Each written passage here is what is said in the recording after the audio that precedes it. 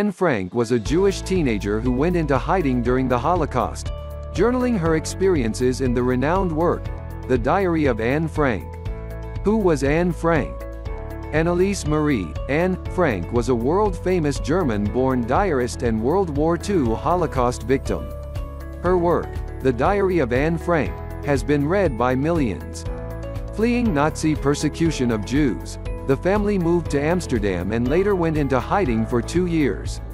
During this time, Frank wrote about her experiences and wishes. In 1945, the family was found and sent to concentration camps, where Frank died at the age of 15. Anne Frank's family. Frank's mother was Edith Frank. Her father, Otto Frank, was a lieutenant in the German army during World War I, later becoming a businessman in Germany and the Netherlands. Anne had a sister named Margot, who was 3 years her senior. Otto was the only member of his immediate family to survive the concentration camps. Early life and education. Frank was born on June 12, 1929, in Frankfurt, Germany. The Franks were a typical upper-middle-class, German Jewish family living in a quiet, religiously diverse neighborhood near the outskirts of Frankfurt. But she was born on the eve of dramatic changes in German society that would soon disrupt her family's happy, tranquil life as well as the lives of all other German Jews. Due in large part to the harsh sanctions imposed on Germany by the Treaty of Versailles that ended World War I, the German economy struggled terribly in the 1920s. During the late 1920s and early 1930s, the virulently anti-Semitic National German Socialist Workers' Party, Nazi Party, led by Adolf Hitler became Germany's leading political force, winning control of the government in 1933. I can remember that as early as 1932, groups of stormtroopers came marching by, singing, "When Jewish blood splatters from the knife," Otto later recalled. When Hitler became Chancellor of Germany on January 20, 1933, the Frank family immediately realized that it was time to flee. They moved to Amsterdam, Netherlands, in the fall of 1933. Otto later said, "Though this did hurt me deeply, I realized that Germany was not the world, and I left my country forever." Frank described the circumstances of her family's immigration years later in her diary. "Because we're Jewish, my father immigrated to Holland in 1933, where he became the managing director of the Dutch Opekta company, which manufactures products used in making jam. After years of enduring anti-Semitism in Germany, the Franks were relieved to once again enjoy freedom in their new hometown of Amsterdam. In those days, it was possible for us to start over and to feel free," Otto recalled. Frank began attending Amsterdam's 6th Montessori school in 1934, and throughout the rest of the 1930s, she lived a relatively happy and normal childhood. Frank had many friends, Dutch and German, Jewish and Christian, and she was a bright and inquisitive student. Nazi occupation of the Netherlands on September 1, 1939, Nazi Germany invaded Poland, igniting a global conflict that would become World War II. On May 10, 1940, the German army invaded the Netherlands. The Dutch surrendered on May 15, 1940, marking the beginning of the Nazi occupation of the Netherlands. As Frank later wrote in her diary, after May 1940, the good times were few and far between. First there was the war, then the capitulation and then the arrival of the Germans, which is when the trouble started for the Jews. Beginning in October 1940, the Nazi occupiers imposed anti-Jewish measures in the Netherlands.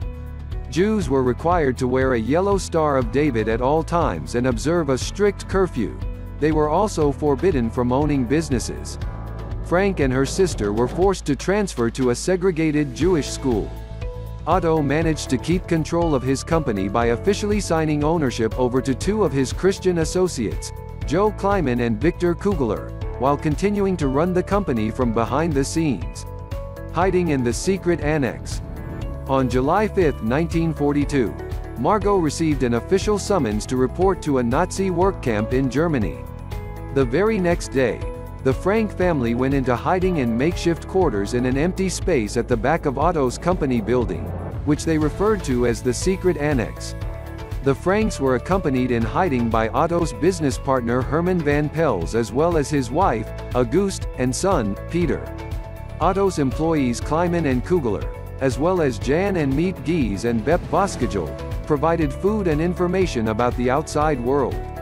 The families spent 2 years in hiding, never once stepping outside the dark, damp, sequestered portion of the building. Concentration camp. On August 4, 1944, a German secret police officer accompanied by 4 Dutch Nazis stormed into the secret annex, arresting everyone that was hiding there including Frank and her family. They had been betrayed by an anonymous tip, and the identity of their betrayer remains unknown to this day. The residents of the secret annex were shipped off to Camp Westerbork, a concentration camp in the northeastern Netherlands. They arrived by a passenger train on August 8, 1944. In the middle of the night on September 3, 1944, they were transferred to the Auschwitz concentration camp in Poland. Upon arriving at Auschwitz, the men and women were separated. This was the last time that Otto ever saw his wife or daughters. After several months of hard labor hauling heavy stones and grass mats, Frank and Margot were again transferred. They arrived at the Bergen-Belsen concentration camp in Germany during the winter, where food was scarce, sanitation was awful and disease ran rampant. Their mother was not allowed to go with them. Edith fell ill and died at Auschwitz shortly after arriving at the camp, on January 6, 1945. Anne Frank's death. Frank and her sister Margot both came down with typhus in the early spring of 1945. They died within a day of each other in March 1945, only a few weeks before British soldiers liberated the German Bergen-Belsen concentration camp where they were interned. Frank was just 15 years old at the time of her death, one of more than 1 million Jewish children who died in the Holocaust. At the end of the war, Frank's father Otto, the sole survivor of the concentration camps, returned home to Amsterdam, searching desperately for news of his family. On July 18, 1945, he met 2 sisters who had been with Frank and Margot at Bergen-Belsen and delivered the tragic news of their deaths. The Diary of Anne Frank. The Secret Annex. Diary letters from June 14, 1942 to August 1, 1944 was a selection of passages from Frank's diary that was published on June 25, 1947, by her father Otto. The Diary of a Young Girl, as it's typically called in English, has since been published in 67 languages. Countless editions, as well as screen and stage adaptations, of the work have been created worldwide, and it remains one of the most moving and widely read first-hand accounts of the Jewish experience during the Holocaust. On June 12, 1942, Frank's parents gave her a red checkered diary for her 13th birthday. She wrote her first entry, addressed to an imaginary friend named Kitty, that same day. "I hope I will be able to confide everything to you, as I have never been able to confide in anyone, and I hope you will be a great source of comfort and support." During the 2 years Frank spent hiding from the Nazis with her family in the secret annex in Amsterdam, she wrote extensive daily entries in her diary to pass the time. Some betrayed the depth of despair into which she occasionally sunk during day after day of confinement. "I've reached the point where I hardly care whether I live or die," she wrote on February 3, 1944. "The world will keep on turning without me, and I can't do anything to change events anyway." The act of writing allowed Frank to maintain her sanity and her spirits. "When I write, I can shake off all my cares," she wrote on April 5, 1944. When Otto returned to Amsterdam from the concentration camps at the end of the war, he found Frank's diary, which had been saved by Miep Gies. He eventually gathered the strength to read it.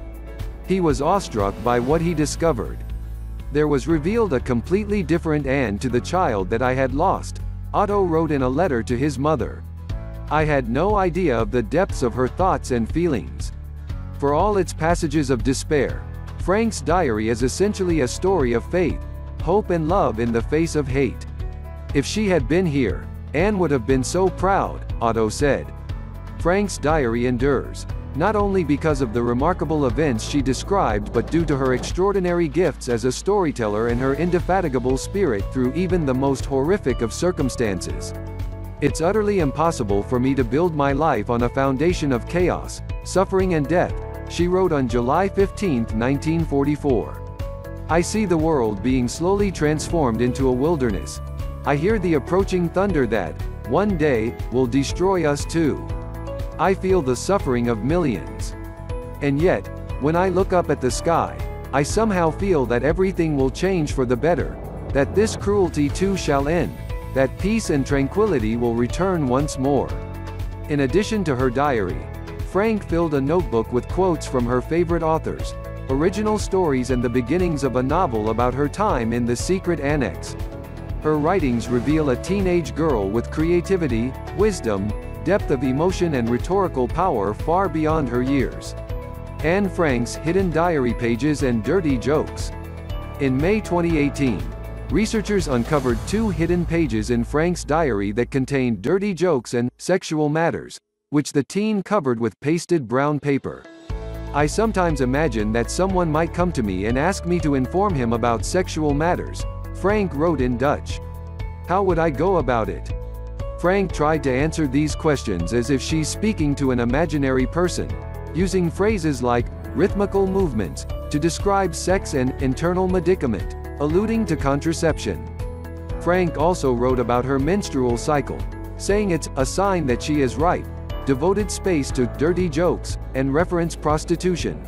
In Paris they have big houses for that. The pages were dated September 28, 1942, and were part of her first diary, the one she intended only for herself. It is really interesting and adds meaning to our understanding of the diary, said Ronald Leopold, executive director of the Anne Frank House. It's a very cautious start to her becoming a writer. The Anne Frank House. After the end of World War II, the secret annex was on a list of buildings to be demolished, but a group of people in Amsterdam campaigned and set up the foundation now known as the Anne Frank House. The house preserved Frank's hiding spot. Today it is one of the 3 most popular museums in Amsterdam.